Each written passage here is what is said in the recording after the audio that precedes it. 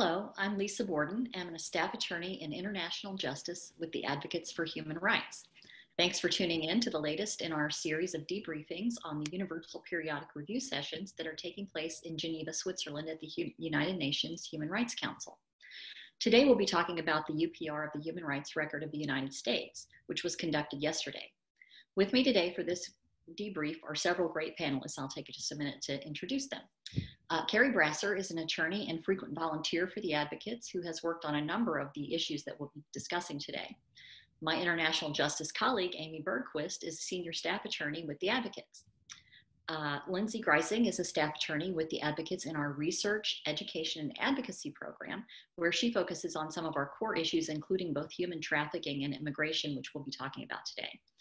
We'll also be joined by Michelle Garnett McKenzie, who is the Advocates Deputy Director of Advocacy and oversees our domestic policy priorities, including immigration, trafficking, and policing. And finally, Carter Mickelson is a program assistant in the International Justice Program with the Advocates. Before we get started with our discussion of what happened yesterday, Amy's going to provide a brief overview of what the UPR is and how it works. Thanks, Lisa.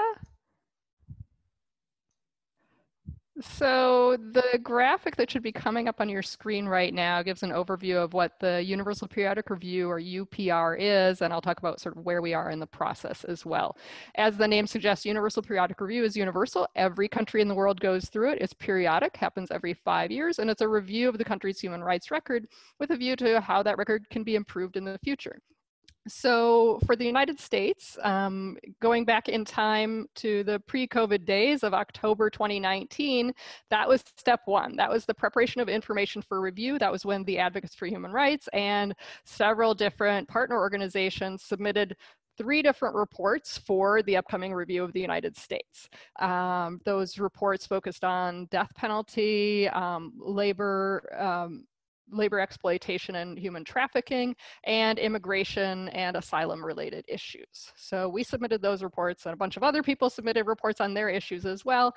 And then we go fast forward to what happened yesterday. That's step 2 of the process, the interactive dialogue. So that's a 3.5-hour session in Geneva on the floor of the Human Rights Council, where the government has a chance to make presentations about what great things they've done over the last 5 years to improve human rights. And then all the countries in the world have a chance to chime in and give their 2 cents about what they think about human rights in that country, and most importantly, to make recommendations for what the country being reviewed should do in the future in the next 5 years to improve human rights in their country. Those recommendations are really the key part of the process, because looking forward in March, there will be adoption of the report, and that's the deadline for the government that receives the recommendations to accept or reject those recommendations. And then the bulk of the work happens over the next 4 years, which is implementation. So any accepted recommendations, the government is supposed to be working hard, collaborating with civil society to make sure those recommendations are implemented. So that's what the UPR cycle is all about and where we are right now. Thank you, Amy. Amy has already mentioned that we submitted some stakeholder reports for this UPR session. In addition to that, we also made a formal statement to the Human Rights Council on systemic racism and the need for policing reforms in the US. So we're going to be talking about all those issues that we've mentioned today. And I'll ask our panelists just to give a brief introduction to the submissions. Let's start with Carrie.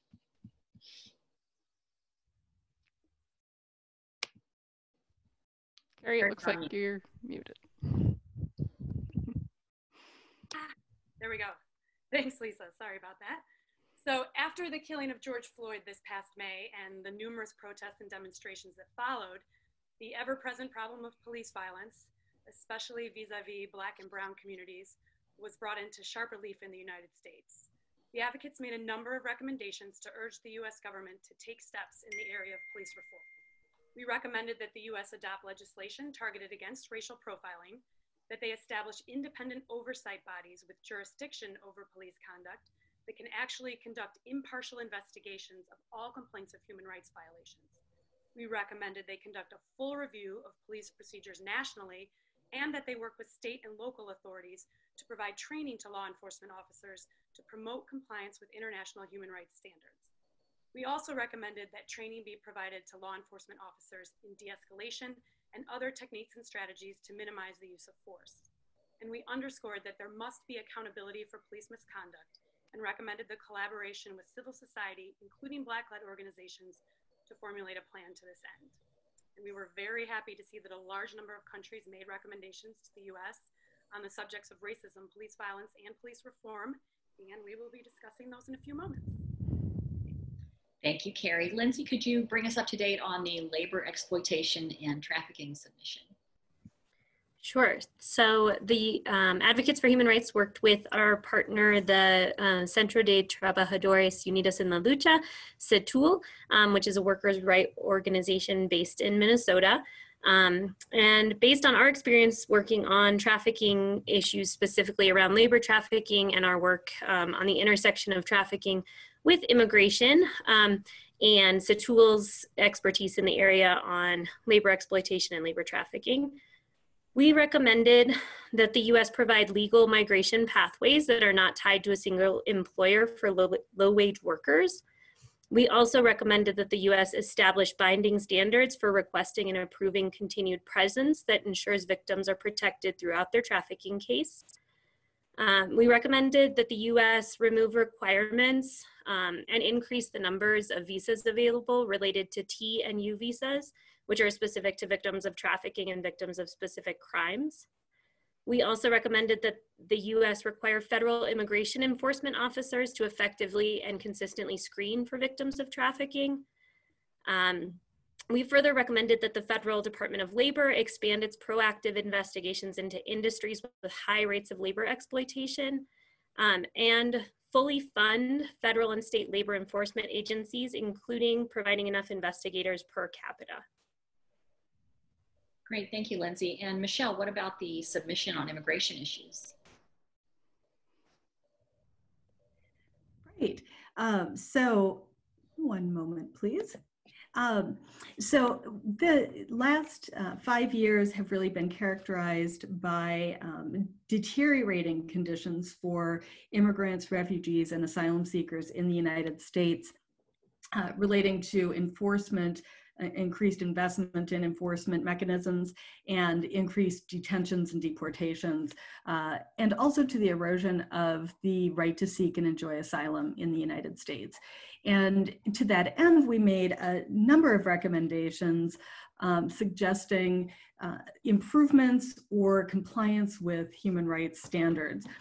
We had a body of recommendations related to protecting the right against refoulement, making sure that there was specific protection for people who are in custody and are able, so that those people are able to exercise the right to seek asylum, particularly paying attention to unaccompanied children and making sure that they understand their rights to seek asylum, that people have the right to access counsel as they proceed through that, and that importantly that U.S. Officials are actually trained to ensure the rights to asylum and protection against return to torture. We also made a significant number of recommendations relating to detention and deportation of non-citizens. One area of concern has been a growing number of people being charged criminally for entry offenses into the United States, that criminalizing of migration. Another area that we have seen increased growth over the last decade and two in particular, but certainly recently, has been the use of privately owned prison facilities to detain non-citizens. We've made recommendations to end that use, to provide medical, rehabilitative, and educational services to people holding, to prisons holding non-citizens, and to make sure that people have access to counsel, again, not only in ICE, Immigration and Customs Enforcement detention centers, but in short-term border detention centers, and to make sure that the U.S. limits the use of segregation or solitary confinement and other conditions of detention that are problematic, including including forced labor programs. Those two bodies really related to non-refoulement and to the conditions of detention really brought up the bulk of our recommendations at this year's UPR. Thank you, Michelle. Now, in addition to those three topics, we also submitted a report jointly with the World Coalition Against the Death Penalty on the status of the death penalty in the U.S. And if you'd like to hear more about that and hear about the recommendations, many recommendations that were made to the U.S. on the topic yesterday, you can join another live debriefing at 1:15 Central Time today on the World Coalition Against the Death Penalty's Facebook page, and Amy will also be participating in that. Just before we turn to taking a look at the recommendations that happened yesterday, I'm going to ask Carter to talk just a little bit about the advocacy activities that we engaged in after we submitted our stakeholder reports to the Council. Yeah, happy to do so. So in terms of our lobbying strategy, it's fairly in-depth and actually started many months before this UPR session, which was originally scheduled for May. So we firstly identified countries to lobby. And to do so, we looked at past UPR cycles to see which countries made recommendations on the United States in general on immigration, human trafficking, and the death penalty, and police accountability. So after doing so, we sent a one-pager, which is a document that summarizes the major issues and offers a list of our key recommendations. So we send these emails to, I believe, 93 countries, 125 if we include the death penalty countries. It's a lot of emails.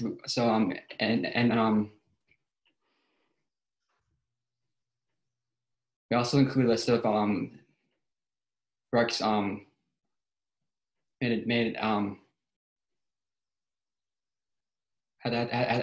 the last session, and so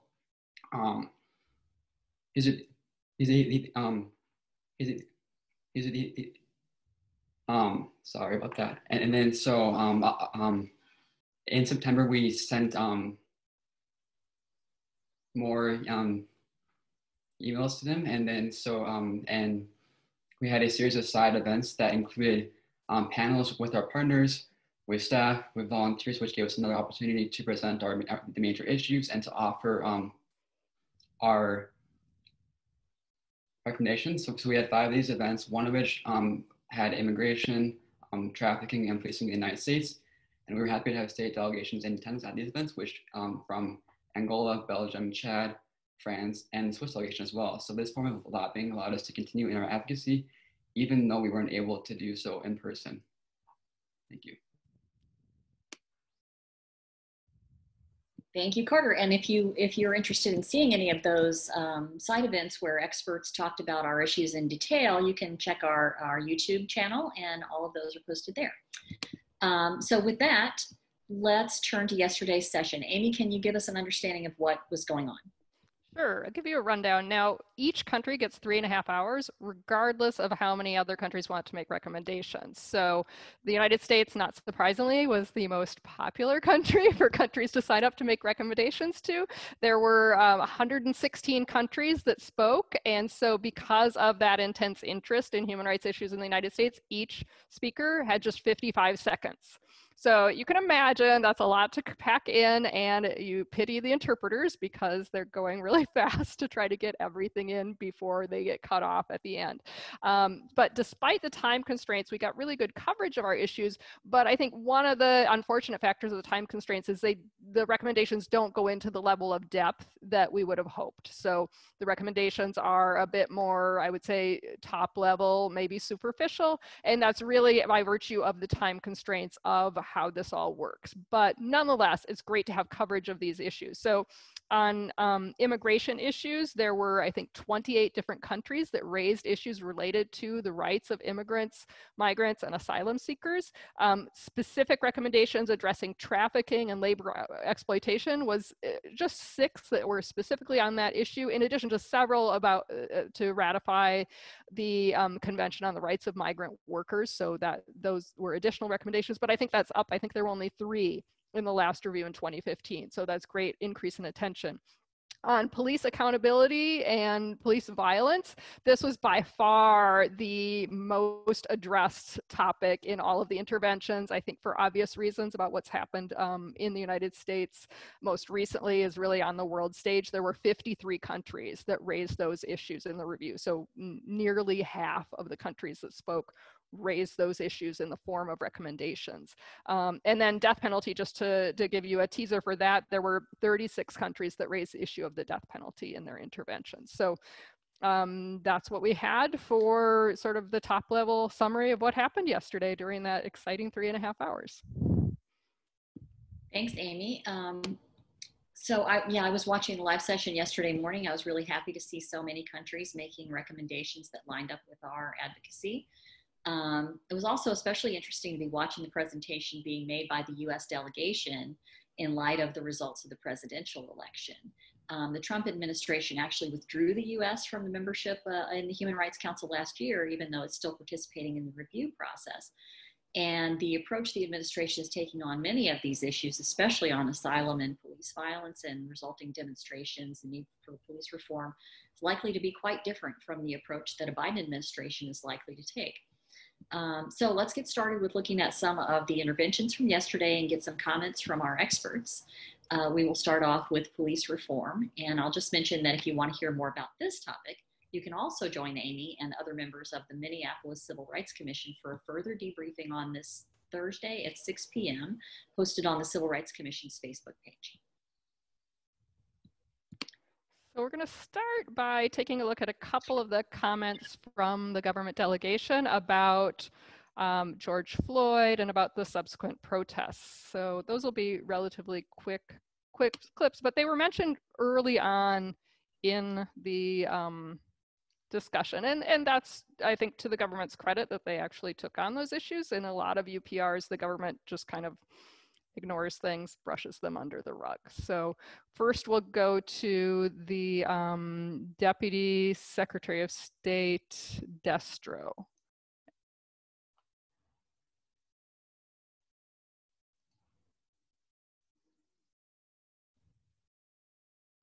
Our society. The demonstrations over the tragedy of George Floyd's death this year have shown the world that Americans understand that they have the inherent right to raise their voices individually and collectively to demand that their government redress their grievances. And by adhering to our democratic principles, Americans are pursuing accountability for Mr. Floyd's death through the criminal and civil justice systems, while also debating and discussing the claims of systemic injustice at the heart of our current discourse. I would now briefly like to address two topics that arose during. So now we'll hear from another representative of the US delegation who has a slightly different take on protests, or perhaps more nuanced approach to it. Let's see. And this is Alexander Maugeri, who's with the Civil Rights Division in the Department of Justice. Today, unfortunately, the aftermath of George Floyd's death has produced a second challenge to the rule of law. As Attorney General Barr has said, the Constitution protects the right to speak and assemble freely, but it provides no right to commit violence or to defy the law. While many have peacefully expressed their anger and their grief, others have hijacked protests to engage in lawlessness, violent rioting and arson, looting of businesses and public property, assaults on law enforcement officers and innocent people, and even the murder of a federal agent. Nonviolent protest has been a hallmark of American life for generations, including in pursuit of civil rights. And where protests give way to violence or destruction, we will hold the offenders accountable. So interesting juxtaposition of priorities and accountability. While I get the recommendations queued up, any discussion on those two interventions? Well, obviously, I think that the Deputy Secretary of State's take is more favorable in terms of what we are looking for. Acknowledging the inherent right of Americans to raise their voices. And he specifically said we're pursuing accountability for George Floyd's death. He mentioned systemic injustice in the criminal justice system. All are things that we would agree with and that we made recommendations on. And then when you turn to the Civil Rights Division guy, he sort of took the focus, he reversed it and blamed the violence on the protesters and assaults on law enforcement officers, neglecting to mention that a lot of the law enforcement officers were the ones, using lethal weapons and spraying tear gas, and didn't touch upon that and didn't say much about of protesters to be there in the first place and what was the reason they were there. So really interesting to hear, like you said, the juxtaposition of the State Department with the Justice Department.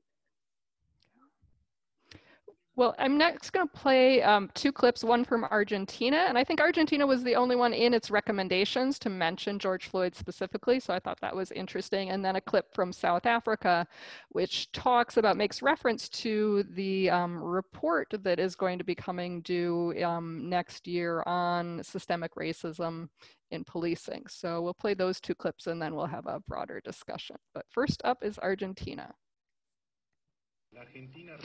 Argentina recommends to the US, 1, to ratify the second optional protocol to the International Covenant on Civil and Political Rights aimed at abolishing the death penalty, to consider establishing a moratorium on all executions as a first step towards official abolishing of the death penalty, to commute the death sentence for the Argentinian citizen Victor Saldaño, who has been on death row since 1996.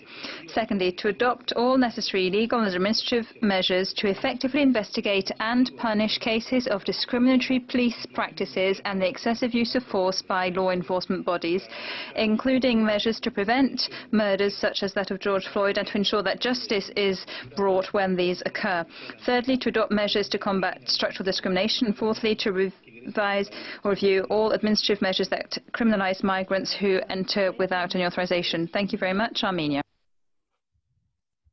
There you get a sense of the poor interpreters. And South Africa, 23. Yes, I did thank you very much, Armenia. Yeah. I did think in Argentina's comments, I was struck by they were the one who called out one of our concerns around migration, which was the increased criminalization of migration and criminal penalties. And that really seems in line with their greater body of concerns around overbreadth of criminal, the use of the criminal law and law enforcement.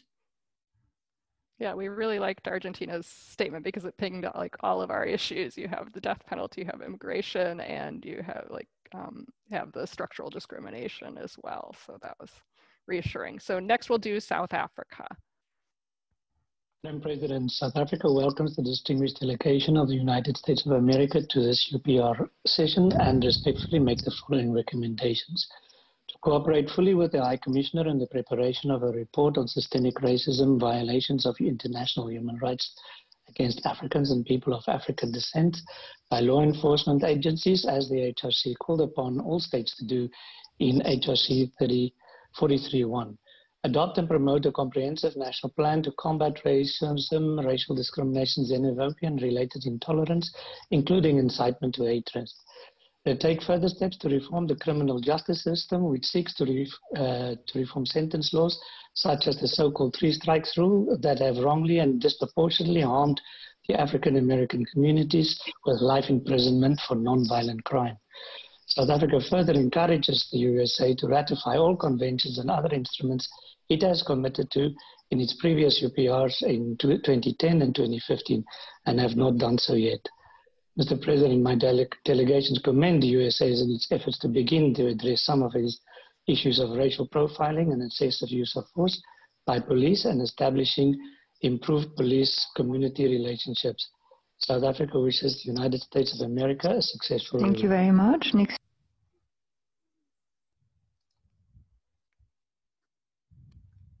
Reactions?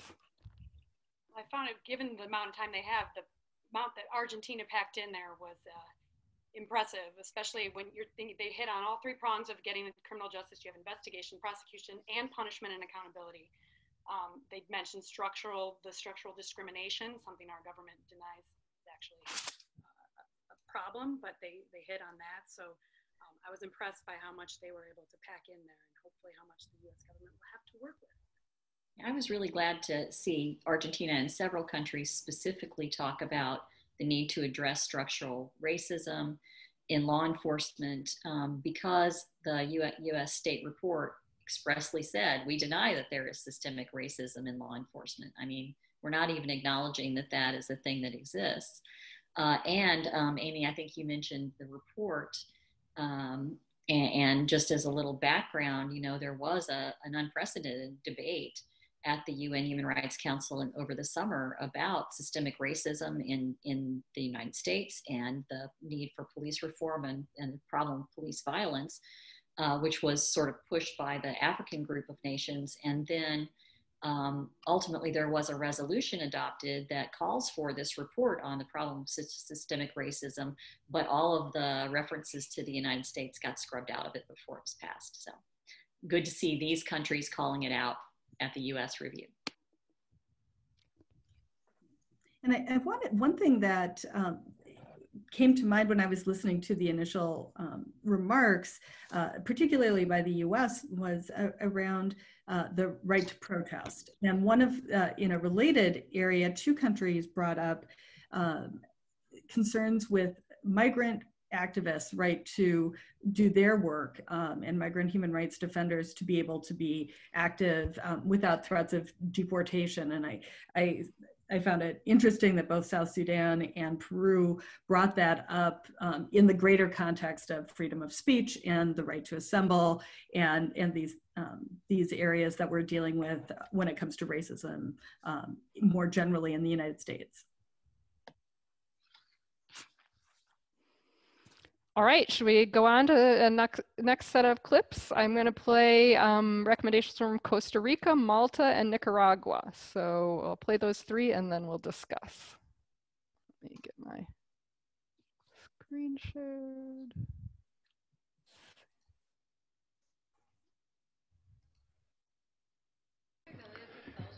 Costa Rica would like to thank the United States for their presentation, and with all due respect, we would like to present the following recommendations. First, to adopt the necessary measures to combat racism and police violence. And this would include the adoption of a comprehensive national plan to combat racial discrimination and to reform police surveillance at the federal, state, and local levels.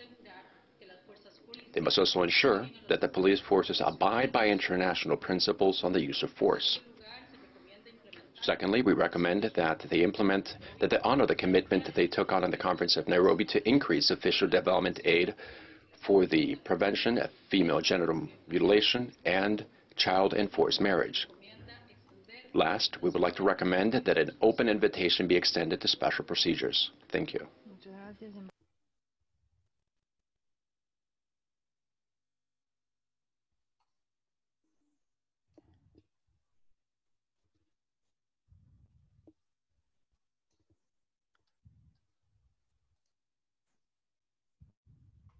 Thank you, President. Malta warmly welcomes the delegation of the United States of America. We welcome the progress made by the United States on the reforms to the criminal justice system at federal level. We recommend the following. 1. Strengthen measures to prevent and combat violence, especially the rate of murder experienced by transgender women of color, as well as the violence experienced by the broader LGBTQ community. 2. Continue to reduce the role of policing as a response to societal problems largely related to poverty, while investing in direct solutions to those problems that do not involve criminalization.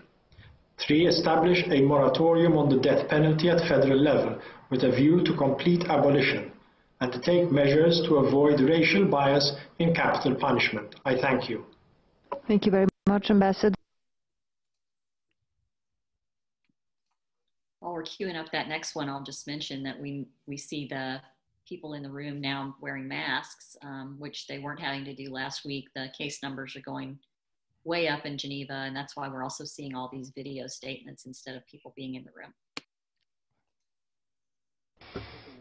Thank you, Madam President. The Permanent Mission of Nicaragua recommends 1. The total closing of illegal extraterritorial prisons, and in particular Guantanamo, territory illegally occupied by the United States. 2, put an end to sanctions and unilateral coercive measures that undermine the sovereignty and self-determination of countries of the world, including in the Americas, Cuba, Venezuela, and Nicaragua.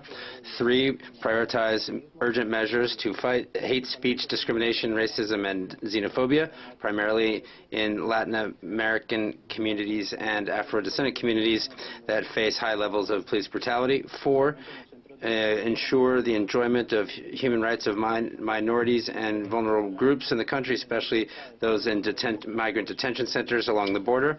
5, respect the people of the world in their freedom and democratic development and their electoral processes that are constitutional. Thank you. Niger. A lot of great specifics in there. Carrie, what'd you think? Well, I wanted to highlight Malta's, which I think might have been my favorite of the morning. I think they were the only country to kind of get at the root of the problem and to ask us to address that, which was reduce the role of policing as a response to societal problems. He specifically mentioned poverty, and then said try to find solutions that don't involve criminalization. And without having all the words that he could, I think he was referring, to mental health issues and trying to make it less of a criminal problem, less of a policing problem, and more of a societal poverty, mental health issue. So I like to see a country kind of getting underneath it and trying to get at the root of the problem, and we'll see if the United States can do anything with that. Yeah, I was struck by that as well. Try to solve the problems, not criminalize them. And I was also struck by the call out around violence towards trans and LGBTQ people. Huge problem that we have seen, just multiple killings, real activism here in the United States. And this is something that I fear we're not seeing as loud a voice of support globally around it. And so was very glad to hear Malta on that piece as well. Great. Do we have any more on that issue, Amy, or are we ready to move on? We can move on and talk about trafficking, and we'll of course return to more immigration-related issues as well. They're somewhat intertwined with trafficking, but also we have a lot of other recommendations to take a look at. So next I thought I'd play 3 clips addressing trafficking and labor exploitation. We're going to look at Myanmar, Indonesia, and Nigeria, and then we'll discuss those.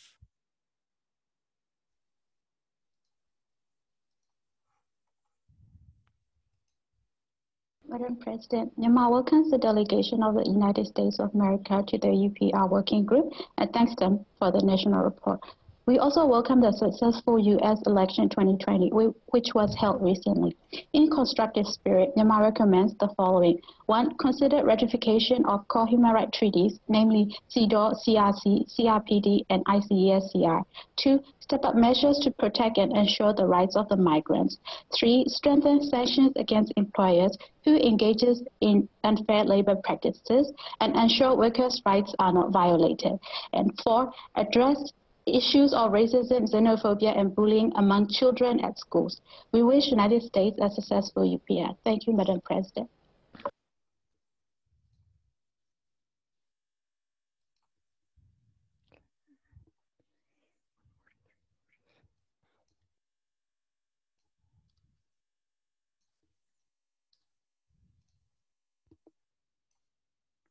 Thank you, Madam President. Indonesia thanks the delegation of the United States for presenting their national report. Indonesia welcomes the U.S. recognition of the need to overcome the challenges in ensuring fairness to all its citizens, including the minorities. We believe that the Safe Policing for Safe Communities initiative is a positive step towards critical policing and criminal justice reform. In this cycle, Indonesia wishes to recommend the following. First, to strengthen efforts in preventing the excessive use of force by law enforcement officials. Second, to consider acceding to the Convention on Migrant Workers.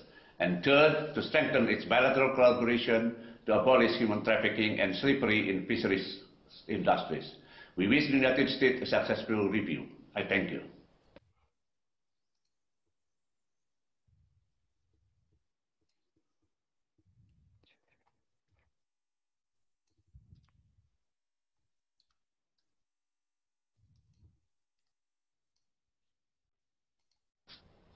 Thank you, Madam President. Nigeria welcomes the delegation of the United States of America and thanks it for the presentation of the country's third cycle UPR national report. We commend the government of the United States of America for its continued cooperation and commitment to the UPR process. In the spirit of constructive engagement, Nigeria recommends the following for the consideration of the United States of America. 1. Continue efforts in combating human trafficking and ensure the protection of the rights of victims of trafficking and as well as the rights of migrants. 2. Adopt further measures to ensure the enjoyment of human rights by all without discrimination. We wish the United States of America a very successful review process. I thank you, Madam President. Thank you. Great. Lindsay, what are your thoughts about what we're hearing here?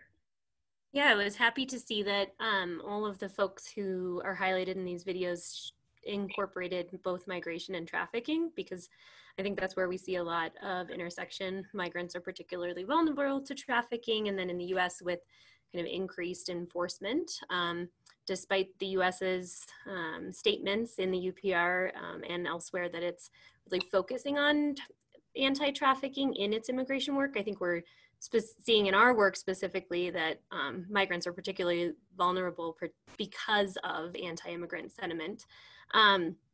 As we recommended, the need for sanction against employers really was highlighted by Myanmar, and also in our report, I think a lot of trafficking comes from the fact that we don't target employers and instead target employees in some of these issues. And our efforts and the work of Satul and others are hopefully highlighting that. When I looked through as well some of the recommendations and comments, it seemed that about 4 different countries had highlighted praise for US anti-trafficking efforts, and that US statements were really positive on the US impact on anti-human trafficking. So I was happy to see that Indonesia and Nigeria specifically recommended that the US step up its efforts, and Nigeria's specific focus on protecting the rights of victims of trafficking, because I think what we've really seen is that US efforts have been on targeting trafficking and then kind of leaving victims with gaps in our immigration system. The U visas are particularly overused or over needed, and there aren't enough of them available, and we're not seeing that the US is really granting visas for trafficking victims either. So recognizing that need for protections, not just anti-trafficking efforts. I'm also happy to see, I've noticed a number of the countries, quite a few countries actually, were specifically recommending that the US sign and ratify many of the UN, the human rights instruments that it hasn't yet done. And I think many people assume that since the US was one of the founding forces behind the UN, that we're parties to all those treaties, and we are in fact not. And one of the ones that was specifically mentioned in those clips was the Convention on Migrant Workers. And I was glad to see that specifically brought up too. Yeah, I was in particular, really heartened to see the attention being paid to the Migrant Workers Convention. The United States has not signed or begun that process. And I think really reflects, that convention really reflects a forward-looking view of migration and how, as a global community, kind of aligned with the 21st Century Global Compact and other responses, how we're going to deal with migration as a reality of a global economy and a global environment, and really moving past the kind of previous 50 years that we've been stuck in regarding migration protection. So seeing that attention being called not just to migrant workers in the workplace, but the migrant workers protections really extend to the full panoply of workers, regardless of nationality that attach. Very, very good to see that. And I think 5 countries specifically called on the US to ratify that. So I think we'll do a move to a deeper dive into immigration related issues, and I thought it would be helpful to play a little bit of the government's position during its presentation on migration. It's kind of what you would expect, but we'll nonetheless play a little bit of it, and then we'll move into hearing some recommendations on immigration, asylum related issues.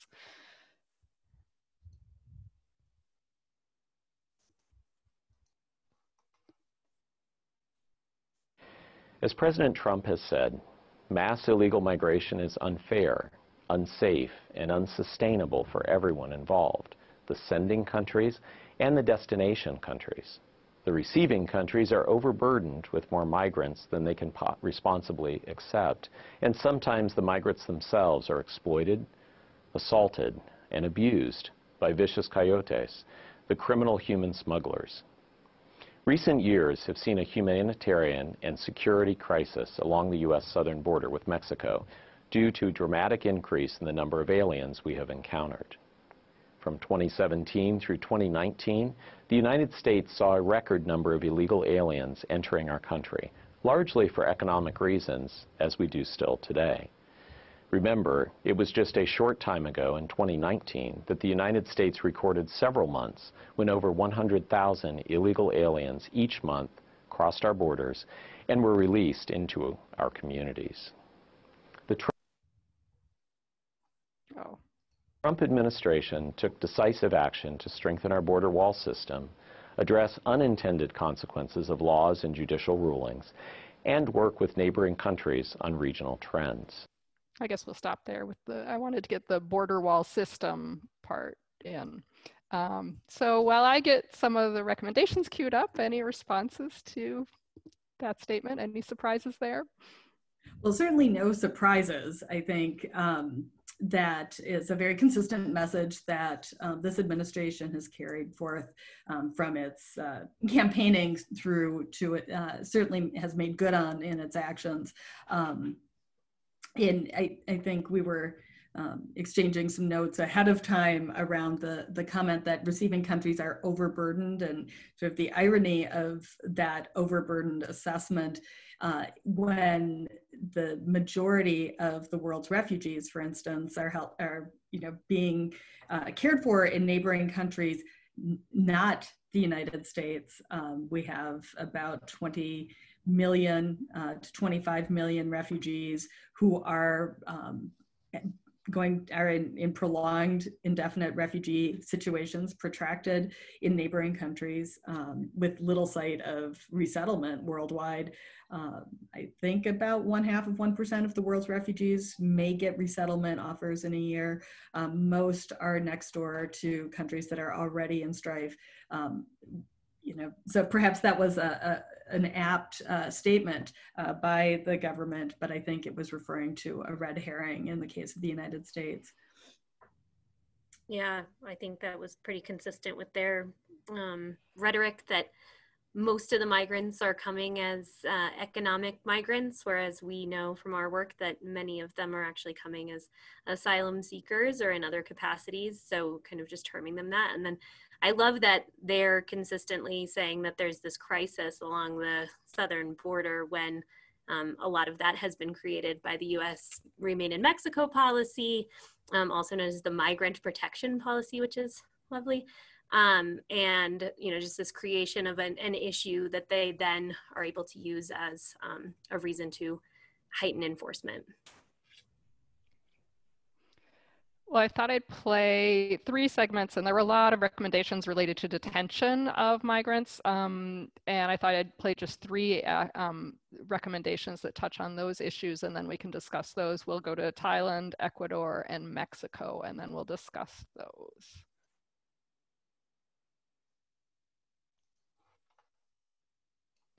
Madam President, Thailand welcomes the US delegation to its 3rd UPR cycle. Thailand follows a series of police brutality that stem from racial inequality with concern. While welcoming the improvement of law enforcement practices, including through the executive order on safe policing for safe communities, we recommend the US to further strengthen its measures to address police brutality in accordance with existing international standards governing the use of force. We also encourage more human rights education to law enforcement officers on tolerance and respect of racial diversity.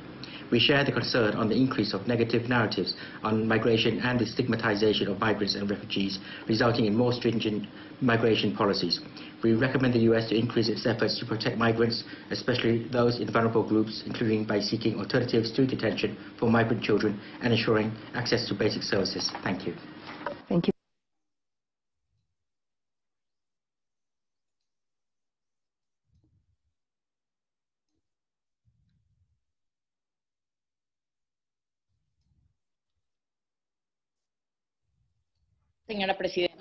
Thank you, Madam President. Ecuador welcomes the distinguished delegation of the US, and we thank them for the report.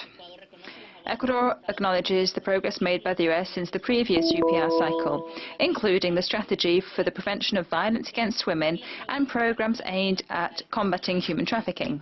In a constructive spirit, Ecuador respectfully makes the following recommendations. 1. To protect the rights of children who arrive to the United States and to seek alternatives to the current detention system for migrant children, be these children unaccompanied or with family groups, and to ensure that they can remain with their parents. Secondly, to step up efforts to combat discrimination in all its manifestations and to eliminate the excessive use of force in police work, to crack down on any abuses in accordance with the law, and to implement measures to prevent racial profiling. Ecuador wishes the US every success in its UPR. Thank you.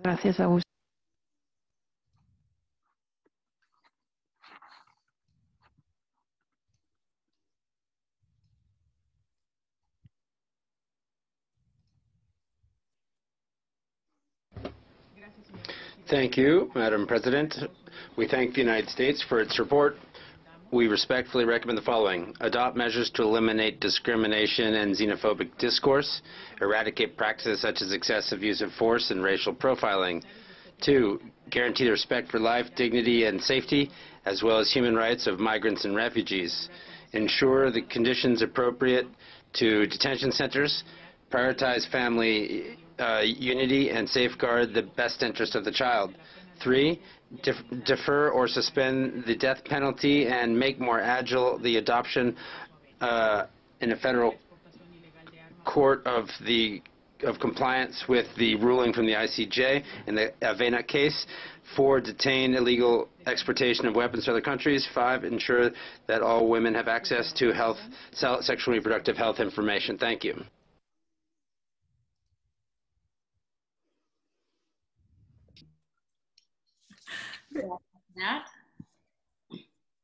Well, I think, you know, it was clear that there were some folks, some of the countries who really keyed in on where I think the United States has sunk the lowest in its human rights record, and that is around the appalling loss of parents and children, separation with no record of hundreds of children, and the detention of children in, as Iran characterized it as, you know, stop holding kids in cages, I believe was their recommendation, straight out of, you know, the streets in the United States, where people are asking for that very same thing.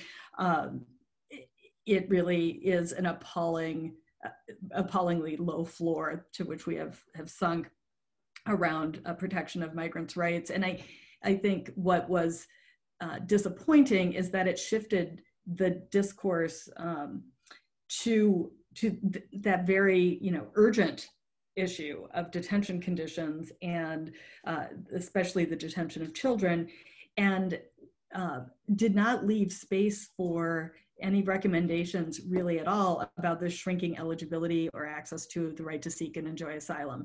And so, you know, while we can't fault any country for listing the detention of children as a top area of human rights concern, I was struck by the absence of any comment around the asylum system and real substantial rollbacks in that protection system that from our vantage point really are out of sync with international obligations. So Lindsay, I don't know if you had a similar thought as you were reviewing the recommendations, lots around detention. That's a really good point. I mean, I think that's reflective of our feelings as well, where we're just overwhelmed by this fire hose of changes and, you know, dismantling of all of these human rights protections in the US. Like, how do you pick one, especially when you're trying to distill it into a short enough comment for the UPR? But yeah, it's almost like the US has protected itself from deeper criticisms by sinking to the super low level that you're talking about, Michelle. I was happy to see, though, that they mentioned, you know, adequate detention conditions. I think it was interesting that no one mentioned particularly issues around COVID.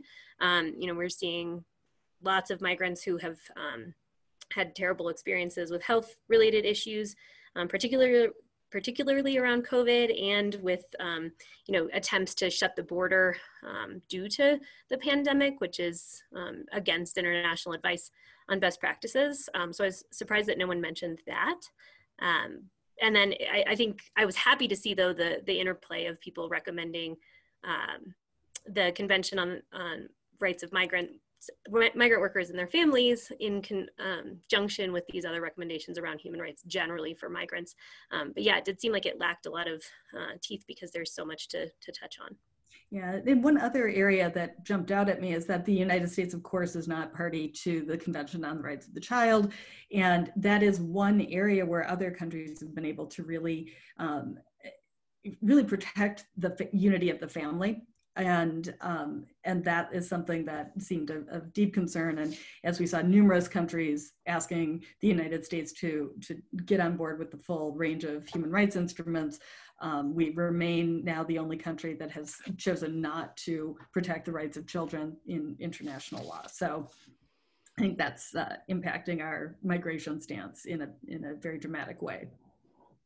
Yeah, I think it's just an unfortunate consequence of the UPR process. This problem y'all have mentioned about the recommendations being limited to just the most vital and urgent sort of things, that they have such a short time that everybody naturally focuses on whatever is on fire right now.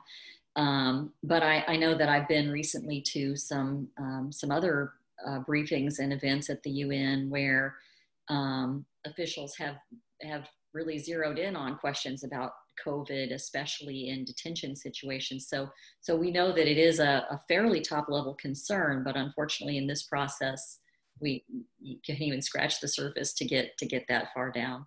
Right, and these are the oral statements, not the full statement of the country's lists of concerns or recommendations for the United States. So I'll be interested to get into that and see if there's more that we can surface outside of the 55 seconds they were, or however many seconds they were given. And I don't know when these statements were written either, but yeah, just like in terms of timing, Michelle brings up the 500 plus kids who have yet to be reunited with their parents. That was like, a month or 2 weeks ago. We had the whistleblower report around forced sterilizations in ICE custody that wasn't mentioned in anyone's statement. So yeah, lots of, you'd think, hot button issues as well that could have been touched on. Yeah, because it's a diplomatic process, oftentimes it takes a long time for everyone to like hammer out what the exact language is in the recommendation. So a lot of it's quite unusual that they'll respond to sort of breaking news just because of the slowness of the diplomatic process. But I do want to say that the Universal Periodic Review isn't the only United Nations tool for enforcing human rights. And in fact, next year, the treaty body called the Human Rights Committee is scheduled to review the United States human rights record. And these are experts making recommendations, and they're able to go into much more depth, both in terms of the dialogue with the government being reviewed and in terms of the recommendations they make. So we want to make sure that, as the Advocates always does, we make use of all the different tools that the UN gives us for doing this kind of advocacy. This is just one. I thought I'd play 2 more clips and then we'll wrap up. We're going to go to Peru and Venezuela. Very much. I give the floor to Peru. Madam President, Peru welcomes the delegation of the United States, and we thank them for their presentation. In a constructive spirit, Peru recommends, first, strengthen the standards on the background verification for the private transfers of firearms. 2, develop measures that allow for human rights defenders of immigrants to freely exercise their profession. 3rd, to ensure that the detention of and separation of migrant families and asylum seekers not be used as punitive measures or as deterrents to the irregular entry into the country. Thank you very much.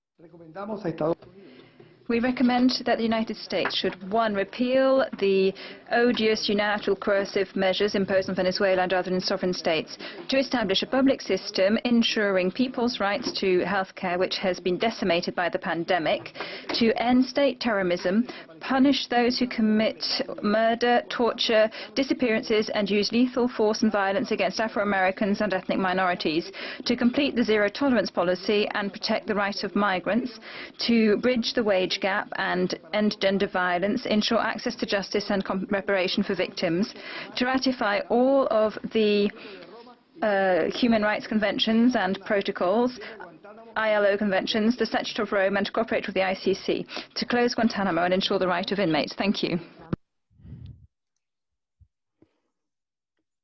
Venezuela had a lot to cover. Michelle and Lindsay, thoughts on those?